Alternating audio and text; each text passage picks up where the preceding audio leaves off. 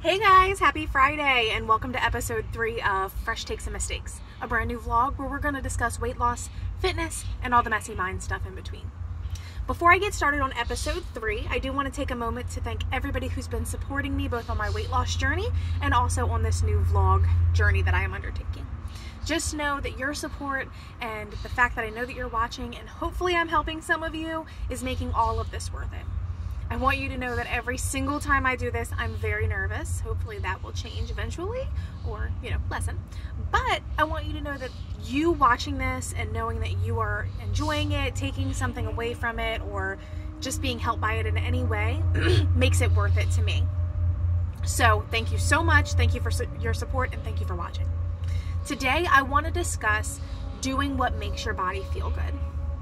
So before I get into talking about what does make your body feel good, I want to talk a little bit about overindulging. Why do we overindulge in food? Usually for me, I overindulge because I am trying to either reward myself or I'm trying to make myself feel better emotionally in some way. So I'll eat a bunch at night because I've had a hard day, or I will reward myself by going out with friends for dinner or what have you, and I will feel like crap afterwards, right? Like, after I eat that much, I don't feel good.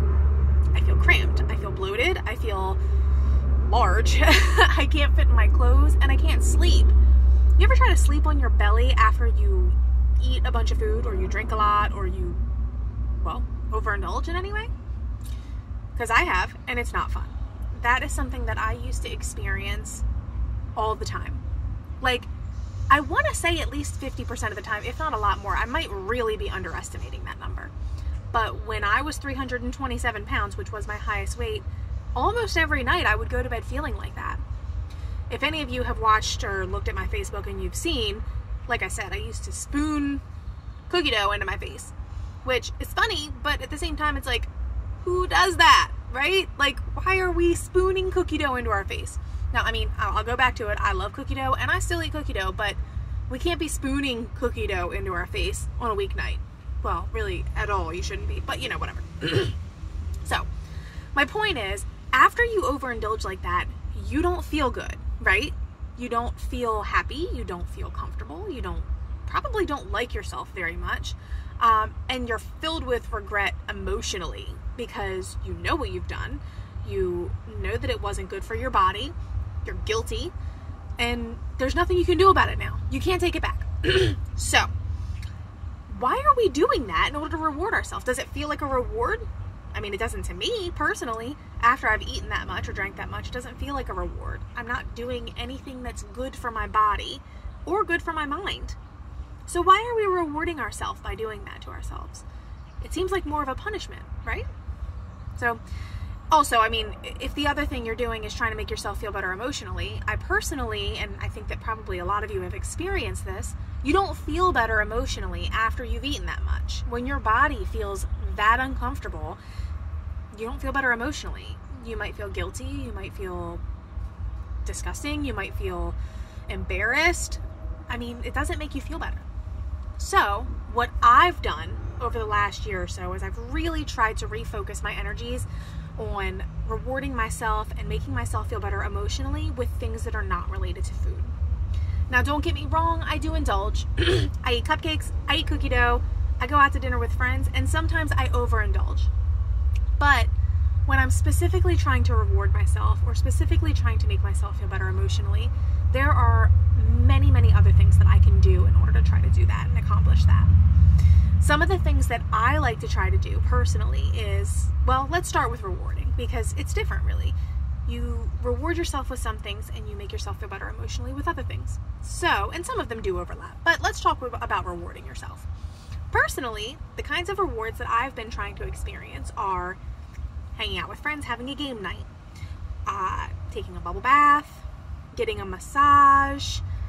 I plan on when I reach my 100-pound goal, I'm going to get a photo shoot to celebrate. And then let's talk about the things that we do to try to make ourselves feel better emotionally.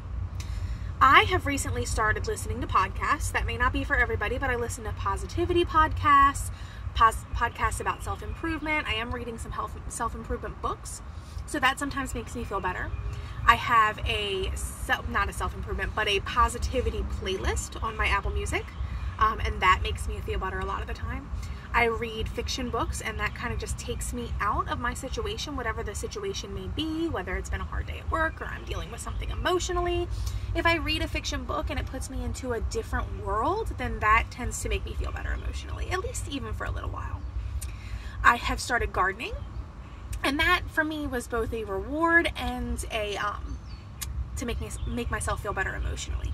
It's definitely something that you can focus on other than food and other than cooking, which, by the way, I love to cook, and that is something that makes me feel better emotionally too. You don't have to cook extravagant meals. They don't have to be super high in calories or very unhealthy. You can just take pride in cooking, baking, enjoying that type of thing. So there are so many things that we can indulge in, even during COVID-19 quarantine, that you don't necessarily make yourself feel terrible afterwards like binge eating does. So try to focus that energy, those rewards that you want to do, or how you're going to make yourself feel better on something that is not food related. I encourage you to still enjoy your food and still have treats and still, love food. That's, you have to eat, so you might as well enjoy it. But try to focus your reward system and your emotional improvement techniques on non-food items. I think that mindset really, really can help with the weight loss and with, just kind of feeling better about the things you do have to do to lose weight. I didn't mention exercising during all of this, and I feel bad for not, because I love to exercise and it does make me feel a million times better. Not everybody watching this is going to be a big exerciser, or is going to be, super capable of exercising, really hardcore at first, or a whole lot at first at all. But I will say, when I started losing weight, I was just walking for like 30 minutes to an hour a day on my lunch break, and that felt amazing.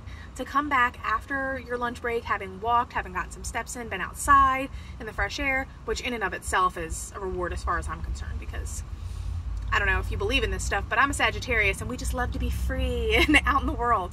So, but anyway, being outside makes me feel good, and then to know that I've accomplished something while I was outside, got some steps in, did something good for my body and made my body feel good, it's a great reward, and it does make me feel better emotionally as well. So anyway, that is my topic for today. I hope that helps some of you guys. I know that people talk a lot about changing your reward systems and trying to refocus those things on other options, but not everybody has heard it, not everybody has had it resonated. And if you guys do have any questions, concerns, you want my advice on what you should do other than eating, please reach out. I'm here to support anybody who needs any support or wants any support on their weight loss journey, or on any other journey that you are taking. I didn't mention in the beginning of this, I know that this one was really kind of focused on weight loss, but know that there are other things that, goals and things that you may set for yourself where you do things as a reward or to make yourself feel better, and it's kind of working against you as far as your goal is concerned. Budgeting is a really good example of that. Shopping feels really, really good in the moment, and of course it may end you up with some great things that do feel like rewards, but how do you feel after that, after knowing that you've spent that money and that you maybe have gone above your budget? Emotionally, that may not feel so great, and some people who feel their emotions physically, that may not feel so great physically either. So I hope that I've helped some of you guys today. I hope that I wasn't too long-winded. I know that I stretched this out a little bit, but I do hope to help anybody that I can, and I do want to hear your feedback. I want to hear your suggestions. Let me know if you do have any questions or you want to hear about anything specific in the future. Make sure you're doing what feels good to you. Have a great day. Thanks, guys.